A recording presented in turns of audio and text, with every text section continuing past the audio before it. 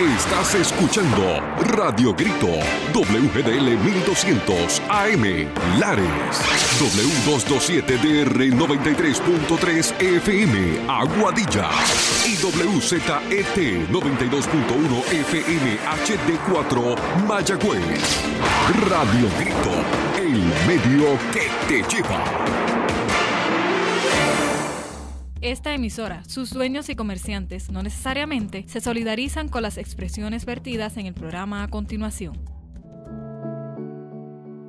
Ahora comienza el programa Refrescando Tu Vida con el pastor David Abreu.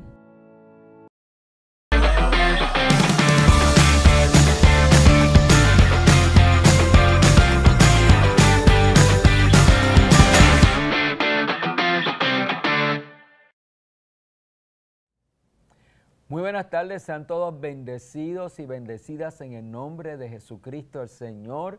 Bienvenido, bienvenida a una nueva edición de tu programa Refrescando Tu Vida, programa que va al aire gracias a Radio Grito 1200 AM, 91.1 FM, HD4, 93.3 FM y Red 93.7 FM, Redefine Tu Vida. Para mí es una gran bendición poder compartir contigo palabras que van a traer refrigerio a tu vida. Te digo que desde este día no vas a ser el mismo, no vas a ser la misma, porque Dios de una manera muy especial te va a refrescar y va a ministrar a tu vida. Así que no te puedes perder este programa. Mantente atento, atenta a lo que Dios va a hablar contigo en esta hermosa tarde. Pero antes de ir al tema de hoy y presentar a la invitada que tenemos, queremos extender nuestra invitación a que compartas con nosotros en Ciudad de Alabanza. Estamos ubicados en la carretera 444, kilómetro 0.4 en Moca, Puerto Rico. Ahí nos reunimos los domingos a las 9:30 de la mañana para recibir palabra de Dios, adorar al Señor y ministrar a la niñez. Los miércoles a las 7:30 de la noche es nuestra noche de enseñanza y de oración. También los viernes a las 7:30 se reúne Generación de Conquista, nuestro ministerio juvenil. Para todas estas celebraciones estás cordialmente invitado e invitada. Pero esta semana, escucha bien, y este llamado y esta invitación es para las féminas, para las mujeres, tanto jóvenes como adultas. Tenemos una concentración de mujeres. Este viernes 16 de agosto a las 7:30 vamos a tener a la pastora Kelly Girona con un tema poderoso en la crisálida de Dios, y de igual manera ella va a presentar su libro que tiene este mismo título. Así que invitamos a todas las féminas que digan presente el viernes a las 7:30 de la noche en nuestras facilidades en Ciudad de Alabanza. Y para aquellos que están en el área de Aguadilla, tenemos nuestra iglesia hija. Nuestra iglesia hija está ubicada en la urbanización El Prado, calle José Acevedo, C4.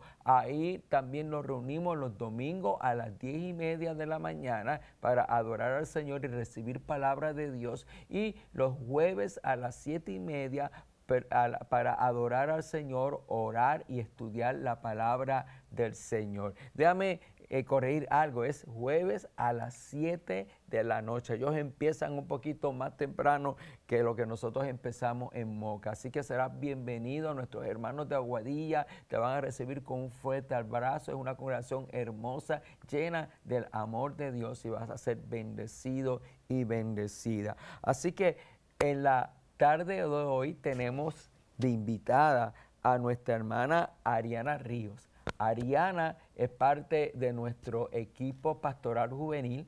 La vez pasada tuvimos también a nuestra hermana Cristal, que es también parte del equipo de jóvenes, de los líderes de los jóvenes, pero también nuestra hermana Cristal es artesana, es artista, pintora y hace una serie de artesanía, y también es parte del grupo de danza de nuestra iglesia y tiene un llamado, un fuego tremendo evangelístico. Así que ella va a estar compartiendo hoy la palabra de una manera gráfica porque ella es artista, ¿no? Y tiene un tema que yo sé que va a ser de mucha bendición. Así que Ariana, saluda a nuestra audiencia.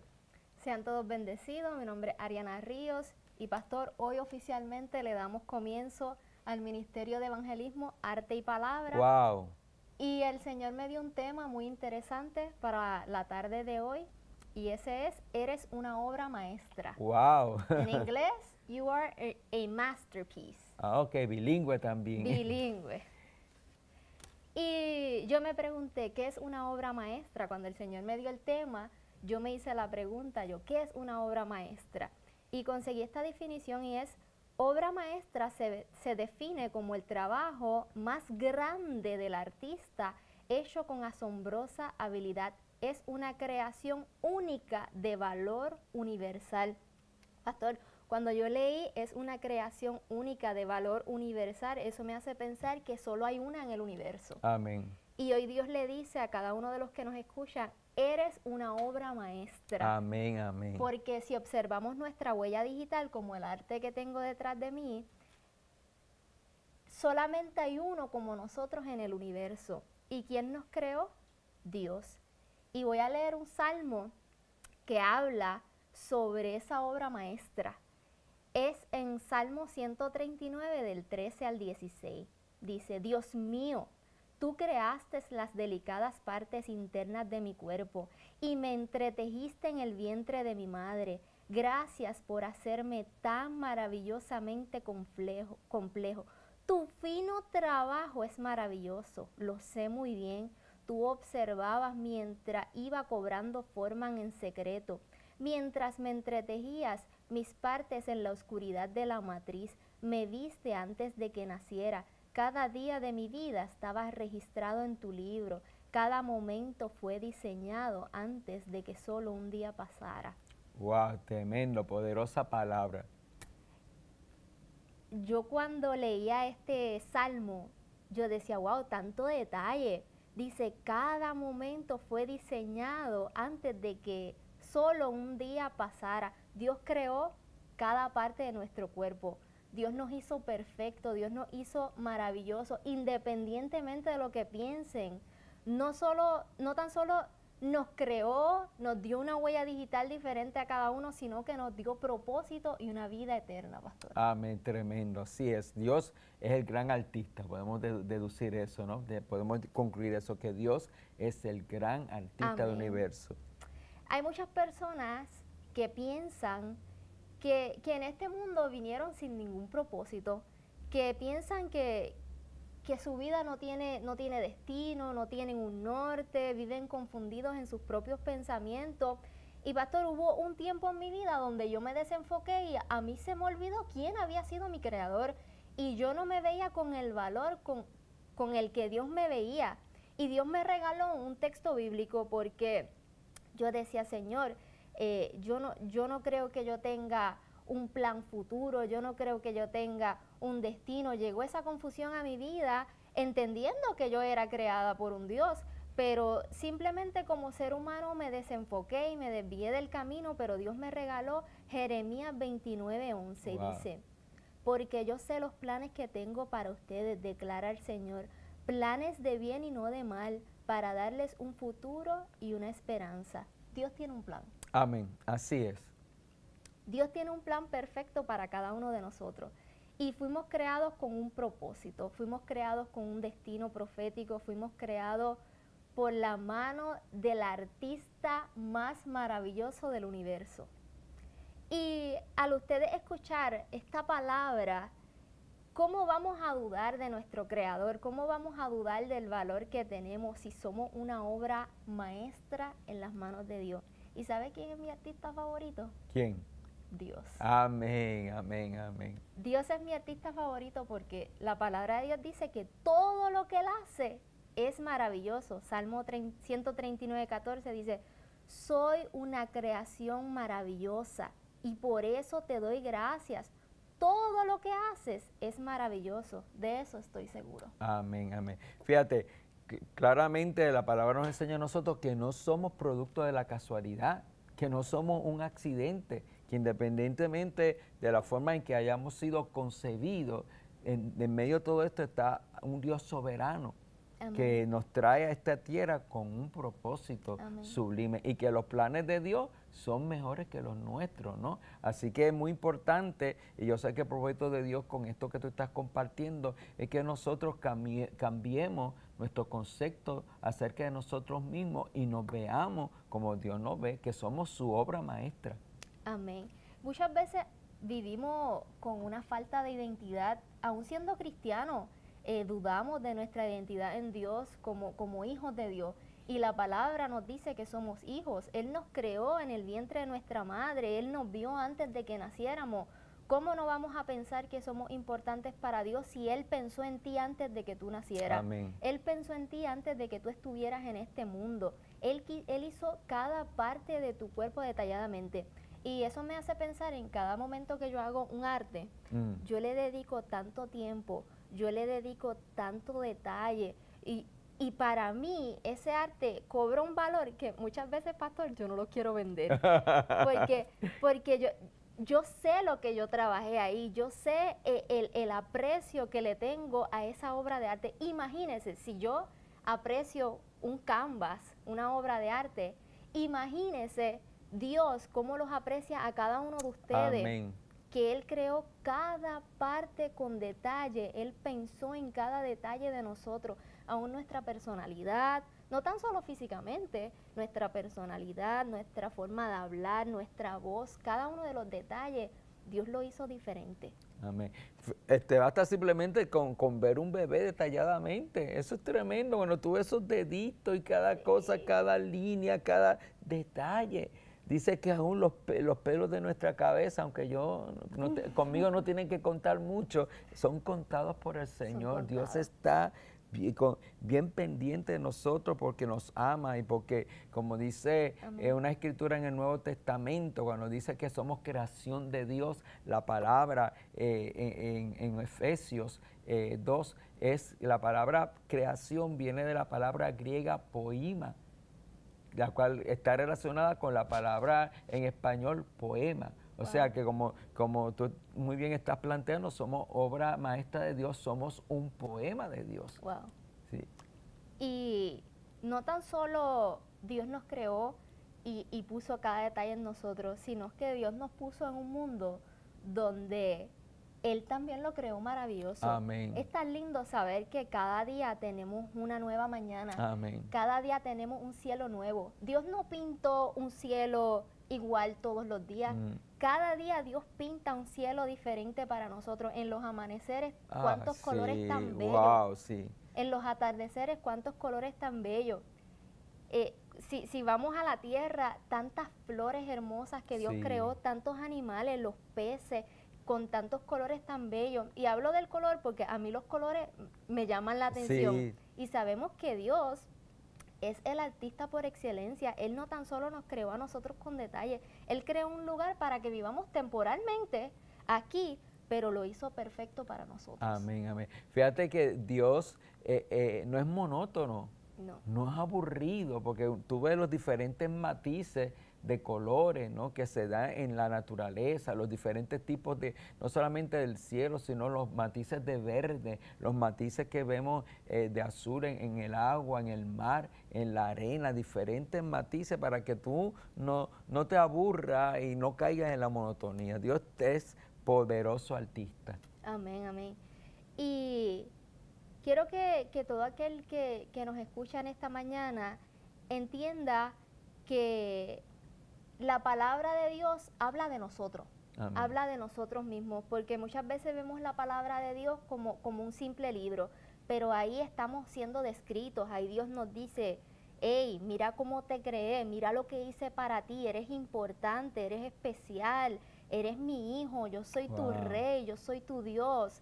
Entonces muchas veces los jóvenes lamentablemente ven la Biblia como algo aburrido, pastor, y es tan bello saber que no tan solo Dios nos muestra los colores en la creación, sino que Él nos da la creatividad de cuando leemos poder imaginar y pensar en lo que Dios hizo, que cada detalle en nuestra vida tiene color. Amén. Cada detalle en nuestra vida tiene un propósito, tiene un plan, y estamos aquí en esta tierra no por casualidad. Como dijiste al principio, quizás hemos pensado que nacimos por casualidad, quizás no fuimos planificados por nuestros padres, pero Dios tenía un plan, Amén. Dios tenía un propósito y Dios pensó en nosotros. Amén. Amén. Ciertamente no eres un accidente. Oye bien, escucha bien, tú que me estás escuchando, tal vez nos estás viendo a través de un dispositivo electrónico, tú no eres una casualidad. Dios te trajo aquí con propósito, ¿no? Un propósito hermoso y bello. Y aunque ahora no lo estés experimentando, Dios quiere abrirte los ojos para que te veas a ti mismo, a ti misma como Él te ve, y entiendas y recibas a través de Él es la revelación de tu propósito. Amén. Y cuando yo leía la definición de obra maestra, que es una obra creada de valor universal, nosotros como obra maestra, nuestro valor es universal, nuestro valor nadie lo puede pagar. El único que pagó por nosotros fue Jesucristo. Amén. ¿Y sabes cuánto valemos? Valemos la sangre de Cristo. Wow. Nos compraron con sangre, Wow. no nos compraron con dinero, porque cualquiera podría tener el dinero de comprarnos, pero a nosotros nos compraron por sangre. ¿Quién más derramaría su sangre por nosotros sino Jesucristo? Amén. Así que cuando dudes de tu valor en esta tierra, entiende que hubo un Dios que pagó por ti a precio de sangre. No tan solo te creó, sino que compró su propia obra. Amén. Eso es impresionante. Sí. Porque pasa que esa obra se había desviado y había caído en esclavitud, esclava del pecado, esclava de Satanás, y Él nos compró para libertarnos. Amén. Dios nos hizo libre por su sangre. Y es interesante saber que cuando nos desviamos en el pecado, seguimos siendo una obra maestra. Amén. Seguimos siendo una obra maestra en el lugar equivocado. Qué pena que una obra tan valiosa esté en el lugar equivocado, cuando Dios nos creó para ponernos en lugares celestiales. Dice la palabra que nosotros estamos sentados en lugares celestiales. Nosotros somos seres eternos. Amén. Y debemos entender eso. Y el enfoque de este mensaje es el valor que tenemos en Dios. Amén, amén, así mismo.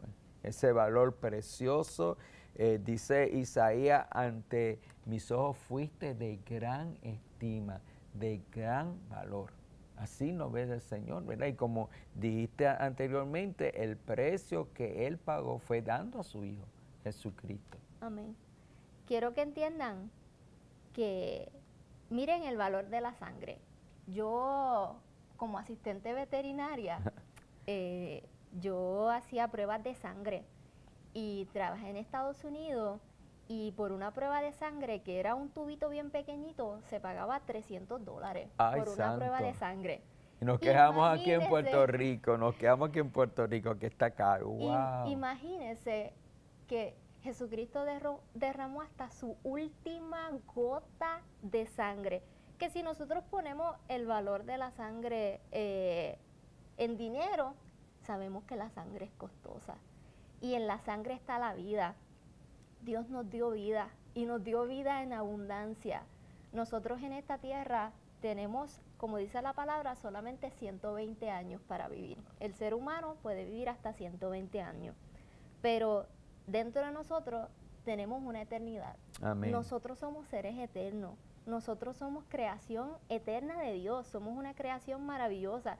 Y estamos en esta tierra por un tiempo. No sabemos si vamos a llegar a los 120 años. Pero mientras estemos aquí, nuestro enfoque debería ser darle color a través de la palabra a la vida de todos aquellos que viven en oscuridad. Amén. A través de su palabra podemos darle color, brillo y luz a través de la palabra que Cristo declaró sobre nuestras vidas, y así poder ser luz en las tinieblas, ser color para otros, y que otros puedan conocer al Cristo que los creó y los compró a precio de sangre. Amén. Fíjate cuán valioso y significativo es para la salud mental el tener claro eso, el tener una cristoestima, el conocer el propósito de Dios en nuestra vida, el vernos como esa obra maestra, porque hay muchas personas que tienen una pobre autoestima, que tienen problemas de salud mental. Tú sabes que aquí en Puerto Rico el problema de salud mental es un problema craso, es terrible. Muchas personas que no le ven sentido en su vida. Vemos la alta incidencia de suicidio, la alta incidencia en casos de depresión. Y así podemos seguir mencionando cuánto trastorno hay según el DSM-5 en nuestra sociedad, y nos damos cuenta de que hay una pobre salud mental. Pero cuando nosotros recibimos esta revelación, ¿verdad?, de cómo Dios nos ve, del valor que tenemos para Dios, y lo creemos y lo recibimos por la fe y nos rendimos a Dios, vamos a experimentar una salud no solo interna, una salud mental poderosa para poder enfrentar las demandas de la vida. Amén. Y hablando de la salud mental, entendemos que como cristianos también pasamos por momentos donde sentimos que llega la oscuridad a nuestra mente, pero entendemos que somos seres humanos y también pasamos por nuestros procesos y nuestras pruebas, pero sobre todo eso está Dios. Amén. Dios está ahí como nuestro guía, como nuestro Padre, como nuestro Creador, para mostrarnos cuál es nuestro propósito en la tierra. Y pastor, yo quería anunciar que el Señor ha estado abriendo puertas a través del arte. Y el arte es terapia. Amén. El arte es terapia para muchos, y aunque no sean artistas, el arte es terapia. Sí. Y yo quería anunciarle que yo voy a estar dando un taller de arte en un retiro de mujeres que se llama Somos Obra de Arte en las Manos del Creador. Wow, tremendo título. Y eso es para todas aquellas mujeres que se sienten en oscuridad, porque hay mucha necesidad. Y ese va a ser en enero 17, 18 y 19. Y como se llenan tanto estos retiros, hay un segundo grupo que es enero 24, 25 y 26. Y más adelante en mis redes sociales voy a poner la promoción para que todas aquellas mujeres que sienten la necesidad de sentarse y escuchar sobre su creador y aprender y pintar, porque estamos aquí para impartir el evangelio a través del arte. Wow. Eso es el año próximo, ¿no? En el 2025. Es en enero 2025, lo planificamos con mucho tiempo de anticipación, porque se llena rapidito. ¿Y cómo te pueden conseguir a ti a través de las redes sociales? En las redes sociales mi nombre es Ariana Ríos, y también tengo una página de arte que se llama Ariana's Artworks, y vamos a estar próximamente sacando nuestra línea de ropa cristiana y vamos a predicar a través del arte. Sí, así que esa promoción más adelante. Amén. Pero ya les acabo de dar un poquito de lo que Dios está haciendo. Sí. Mira, ¿y dónde se puede conseguir tus obras, no? Porque sabemos que eres artesana. Aquí mismo ya vieron el cuadro que ella pintó con el universo y esa huella digital. Yo también tengo otra obra de arte del león y el cordero, y así también hay otras obras. Hay una que tú hiciste que hace muchos años presentaste en Red, hace muchos años, que era el corazón, aquel con corazón. La galaxia. Sí, tremendo. ¿En dónde pueden conseguir tu arte?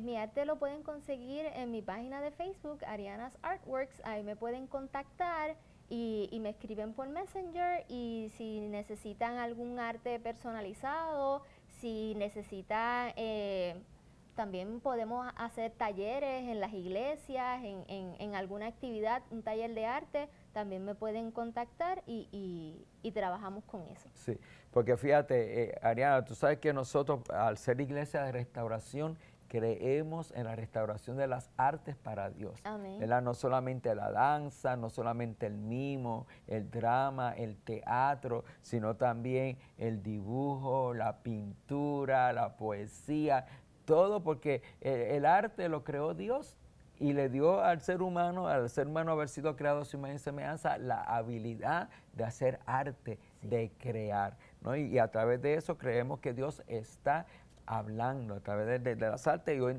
en día hay un mover que se llama el arte profético, el dibujo profético. Yo sé que tú has participado de talleres sobre ese arte profético. ¿De qué se trata eso? Porque lo escuchamos. Bueno, el arte profético yo entiendo que es cuando Dios te habla directamente desde su trono y te da una imagen y tú con la creatividad que Dios mismo nos regaló, la plasmas en un canvas. Sí. Y hay arte digital en este tiempo, también puede ser digitalizado, pero entiendo que es la misma palabra de Dios depositada en nuestra mente creativa y dándole color a ese canvas a través de su palabra. ¡Wow! ¡Qué tremendo, qué tremendo! Sí. Sigue contándonos. Sí. Miren, a veces nosotros pensamos que no tenemos talento, sí, porque sí. yo no sé pintar, porque yo no sé dibujar, pero el arte va más allá de la pintura, el arte va más allá del dibujo, está la danza, está la música. Pastor, yo no sé tocar algún instrumento que no sea el pandero, que es nuestro instrumento como danzora, pero para mí el arte es todo, todo, todo lo que tú hagas con tus manos, todo lo que tú hagas con tu mente creativa se convierte en arte. Si nosotros mismos somos una obra de arte, imagínense lo que podemos hacer. Amén. Y fíjate, el arte es comunicación, porque como hablamos ahorita del arte profético, a través del arte se comunica, se da un mensaje, ¿no? Y cuando, por ejemplo, nosotros vamos a la Biblia es toda una obra literaria. O sea, cualquier persona que le apasione la literatura va a encontrar historia, va a encontrar material para novelas, va a poder encontrar poesía, va a poder cánticos, ensayos, prosa, todo tipo de género literario lo encontramos aquí en la palabra de Dios para que no nos aburramos. Yo, por ejemplo, estoy dando un discipulado en un centro de rehabilitación con un grupo de hombres que tienen pues ciertas limitaciones, y yo a la hora de transmitir la palabra muchas veces digo, les tengo una historia, y ellos abren los ojos, mira, en este episodio como si fuera una serie o una novela, y ellos atentos y aprenden y reciben, ¿no? Porque es toda una obra de arte. Lo otro que estamos viendo, Ariana, es cómo Dios, como lo habló muchos años atrás, cómo Dios está tomando lo que es el cine, la actuación para expresar su palabra, ¿verdad? Y tenemos ahora unas obras de cine, una serie como The Chosen, que es una obra que no tiene nada que envidiarle a las grandes producciones de Hollywood, pero con un mensaje acerca de Jesucristo que te impacta. No hay día que yo vea un episodio de eso que se me salgan las lágrimas y se ha tocado. Y vemos unas obras maravillosas que antes el cine cristiano se veía desde lejos y el mundo no lo apreciaba, pero ahora el cine cristiano está llegando a las salas de cine. Amén, gloria Era a Dios. Caribbean Cinema y otras salas de cine que han llegado a las obras y no tienen nada que envidiarle a las actuaciones de Hollywood. Amén. Pastor, y hace poco recibí una certificación sobre un curso que estaba tomando de el arte de la predicación. Y nada más el nombre me llamó la atención porque yo decía, wow, a la verdad que predicar la palabra de Dios es un arte. Y cuando hablaba sobre la historia, sobre la palabra, hay algo que a mí me ha apasionado en la palabra de Dios, y es la diversidad de temas que hay, Wow, sí. es los personajes, porque esa serie de Chosen fue sacada obviamente de la palabra de Dios, y vemos cómo le dan color con la actuación, cómo le dan esa llamativa atención para los que están escuchando el mensaje, que la palabra de Dios dice que nosotros haremos cosas aún mayores. Y yo decía, Señor, pero aún mayores, ¿cómo? Si tú lo diste todo. Sí, aún mayores porque tenemos la tecnología, tenemos pintura, tenemos las cámaras, tenemos tanta habilidad en este tiempo y tantos recursos para llevar el mensaje de Dios, y su palabra dice, id y predicad el evangelio a toda criatura. ¿A través de qué? del arte de la predicación y de su palabra.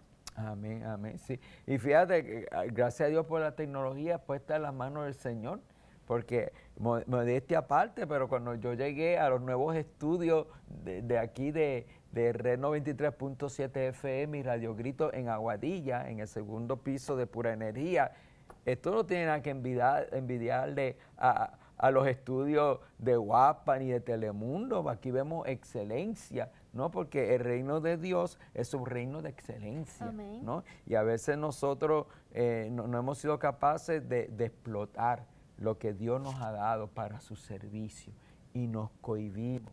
Cuando dentro de la iglesia del Señor hay gente, ahora tenemos cuántas grandes producciones musicales hay. O sea, eso es tremendo, no tenemos nada que envidiarle ni a Ricky Martin, ni a los diferentes artistas que hay, no tenemos nada que envidiarle. ¿Por qué? Porque hay cristianos, hay cantores que, mira, que cantan de verdad. Sí. Porque algunos de estos cantantes seculares se escuchan bien, pero es porque le hacen un truquito ahí con el mixer y con la ecualización y se oye y desafinan, pero ellos lo arreglan. Pero no tenemos gente como Marco Witt, Yashira Guidini, el pastor Aníbal Cruz. Muchos ministerios que se están levantando en este tiempo. Y producciones musicales. No hay excusa para escuchar música cristiana, sí, porque hay de todo. Sí, bueno, pero ya nos tenemos que ir. Una palabra final que tú quieras compartir con nuestra audiencia, Ariana. Simplemente quiero que recuerden que son una obra maestra en las manos de nuestro Dios y que tiene mucho valor en Dios. Nunca olviden que fueron comprados con precio de sangre y que su valor es eterno. Eso nadie te lo puede quitar porque escrito está escrito en la palabra y lo que está escrito, eso es. Amén, amén. Te voy a invitar a que nos despidas en oración, presentes a Puerto Rico, que está la gente medio histérica por la tormenta que no nos va a atacar directamente, pero que vamos a recibir lluvia, algunos vientos y todas esas cosas para que la paz del Señor reine en el corazón de cada uno de nosotros. Padre, yo te doy gracias, Señor, por este tiempo. Te doy gracias por tu palabra, Señor, que viva en nuestros corazones. Yo te pido, Padre, que seas tú, Señor, el príncipe de paz en cada una de las personas en el día de hoy, Señor, y durante la semana mi Dios, que estaremos bajo lluvia, Señor. Padre, que sea tu lluvia de bendiciones en nuestras vidas, Señor, y que cada día podemos entender que somos tu obra maestra, que somos una creación maravillosa, como dice tu palabra. Gracias, Padre, por este tiempo. Y te pido, Señor Jesús, que tú estés en nosotros en todo momento. Amén. Amén. Sí, amén. Bueno, nos vemos ya el próximo martes a las 5:30 de la tarde. Muchas bendiciones y que tengan una hermosa noche. Bendiciones. Amén.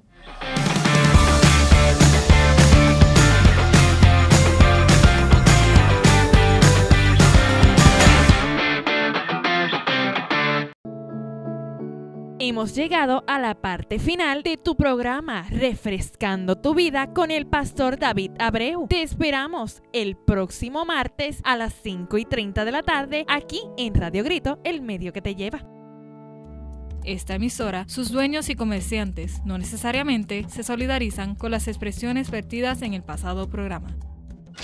Estás escuchando Radio Grito, WGDL 1200 AM, Lares, W227DR 93.3 FM, Aguadilla, y WZET 92.1 FM HD4, Mayagüez.